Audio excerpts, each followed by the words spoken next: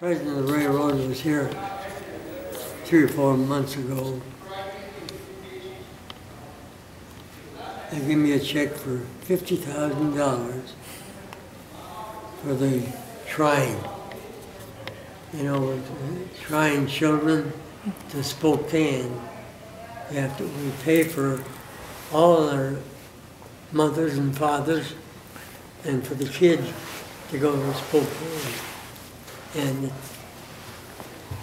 that's where the money went. Okay. That's beautiful. And it's going to be spent there. And you chose where it was going? You chose where they would give it to? You chose to give that money to that? Yeah.